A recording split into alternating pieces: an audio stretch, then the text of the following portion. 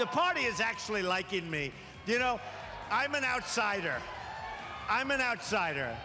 And historically, they don't love the outsiders. But I think they're starting to like me. Let's talk about whether or not that's true. Here with me now, our all-star panel, former Ohio State Senator Nina Turner, a Bernie Sanders supporter, Jeffrey Lord, CNN Republican commentator and Trump supporter, Congressman Xavier Becerra, chairman of the House Democratic Caucus and a Hillary Clinton supporter, and Anna Navarro, CNN commentator, who is not a Donald Trump supporter, but a Republican. Anna? Yes, ma'am. When are Republicans going to come around and start supporting Donald Trump? Is it going to happen? Well, look, I think some definitely are. There's, I would tell you there's three factions. There's people who actually genuinely like Donald Trump, like Jeffrey Lord. There's those who have fallen in line, who think out of party loyalty to defend and protect the down ballot candidates, they have got to support him. And you see different levels of support. I mean, he's pretty toxic, so some of them are, embracing him. Some are air kissing him. Some are just keeping him as far away as they can. And I think the third faction is the one that I'm in, which is no way, no hell, no chance will we ever support Donald Trump. I was just at the Romney retreat last weekend, and I can tell you all three factions were there, and it felt like a Thanksgiving dinner with the most dysfunctional of families. I mean, you thought you were going to get stabbed with a fork at some point. It is a very heated, emotionally charged, difficult, gut-wrenching decision for so many Republicans. And Jeffrey Lord, part of the dysfunction, or at least the dysfunctional wing, if you're Donald Trump, is going to come to the convention and their delegates, and they're not happy with Donald Trump. Listen to what one delegate said who was helping organize the Stop Trump movement at the convention. I am working daily on getting the votes, and I have a very good group of Rules Committee members. In fact, 2 called me right before this, and they have signed on. Now, I get how hard this is, even if they are quite successful or they're good at organizing.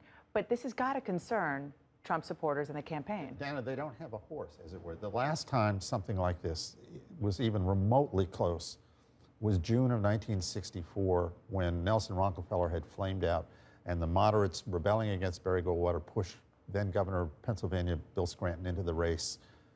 He got clobbered. They don't have a Bill Scranton, as it were. They don't have a Mitt Romney, a Jeb Bush, anybody here. So they've got a big problem. Secondly, if by chance they succeeded, I mean, there would be an open rebellion right on down the ballot from all these millions of people who voted for Donald Trump, who would say, okay, if that's what you're going to do, then let's go there. And I won't vote for my Republican senator or congressman. They'll make Xavier Speaker of the House if he's not vice president. I mean, it will be a problem. Now, I know you guys are probably popping the popcorn on the Democratic side ahead of the Republican convention, but, Hillary Clinton's unfavorable ratings are not great either. But, Dana, there's a difference between getting to know the Democratic nominee, presumptive nominee, versus having someone who's your presumptive nominee who's just unfit to be president of the United States. Every day brings more evidence that Donald Trump is just not ready to be in the White House. And more people are saying it. Ana Navarro just said it very, very well. And that's his difficulty. Somehow he has to show that we want someone in the White House who praises Vladimir Putin. I think we would prefer to have someone who greenlights going after Osama bin Laden. Here's a guy who says he's for the assault weapon ban. Oh, but now he's got the endorsement of the gun lobby, so now he's against an assault weapon ban.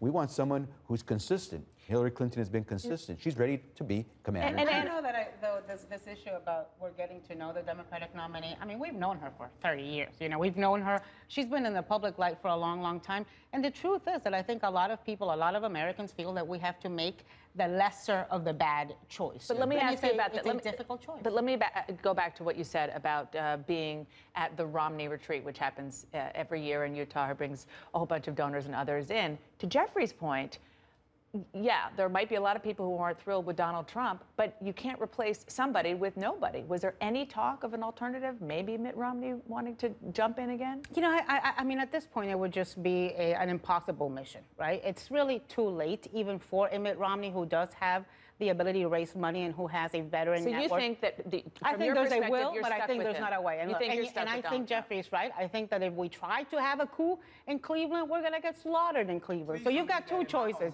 You've got, you know, do we get slaughtered in Cleveland in July, or do we get slaughtered in November across the nation? It is a bleak scenario for Republicans. What I do think is going to happen, and what I did sense out of the Romney retreat, is that there's a willingness to come together for there to be a Republican reconstruction. And I think Mitt Romney is going to be one of those leaders, as is Paul Ryan. Whether it's in November, whether it's in 4 years or 8 years, there is going to be a post-Trump reconstruction and coming together of the Republican Party, much like the Democrats had a few decades ago. And Nina Turner, let me bring you in here. One of the things that Donald Trump did for a while is try to court Bernie Sanders supporters. Do you see at this point them going over now that we know that it's going to be Hillary Clinton and Donald Trump? Well, I mean, I can't predict. I mean, there is a lot of, you know, Bernie or bust out there. Whether or not the most intense Sanders supporters will go that way, I don't know. But it is a possibility that people will skip that category. I've heard a lot of that as I've traveled the country, that the two choices are not acceptable, and especially for those who are fervently on the side of Senator Bernie Sanders. That could happen. We cannot afford, Democrats cannot afford to take any vote for granted or any segment of the Democratic Party for granted. And in a lot of ways, Dana, some of the people who are energized by Senator Bernie Sanders do not have a loyalty to the Democratic Party as it stands. And so we have to recognize those people and try to do something to pull them over. So do you think, what do you think the end game is for Bernie Sanders? Do you think he's going to, does he have a potential third-party run in him? I mean, he's going to do what he said he was going to do. He gave an address on Thursday. He's going to take, you know, we understand the math is not on our side. We're not delusional about that, but the social study still is. And so we're going to go to that convention and fight for the most progressive platform that we can get. And then not just the platform. People are in the mood for show now. They're tired of the tale. But he's going to continue to use his cachet to do just what he said. I know it's not popular for politicians to mean what they say and say what they mean, but Senator Sanders has been a man of his absolute word. He will continue to do that. All right. I just want you all to listen to what Elizabeth Warren, the senator from Massachusetts, said. She was speaking in New Hampshire at the state Democratic Party meeting there. Take a listen. She keeps at it. She keeps fighting for democratic values and fighting to take down an army of right-wing lunatics who will say and do anything to undermine reform in this country. She's really becoming an incredible attack dog for Hillary Clinton. Kind of maybe surprising in that she didn't endorse her until the very end. Could she be a good pick, a VP pick? Well, you know, look, I think that if one of Hillary Clinton's goals is to be able to pick off some of these more moderate Republicans who are, you know, having this existentialist moment, and Elizabeth Warren would kill any chance of that ever happening.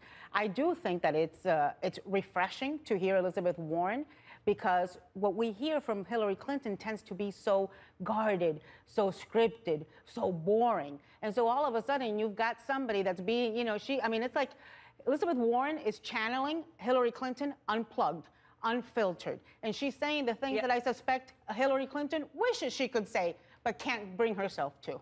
I'm guessing you've got some attack dog in you. Tell me where the vetting process is for you. You know you're on the list. He's got a hell of a lot of attack dog in him. No, in all seriousness, are you being vetted? Ay, Javier, di algo. Make news. Thank you. Happy Father's Day to your father as well. To my knowledge, I can't tell you I know. I know that I'm in constant communication with the campaign on a number of items, but I can't tell you I know where they are on this vetting process. It sounds like a potential yes, but I'll let you go on that. But I do agree with Anna. Secretary Clinton is certainly measured. Okay. We got to leave it there. Thank you so much for your time. Appreciate it. And happy Father's Day.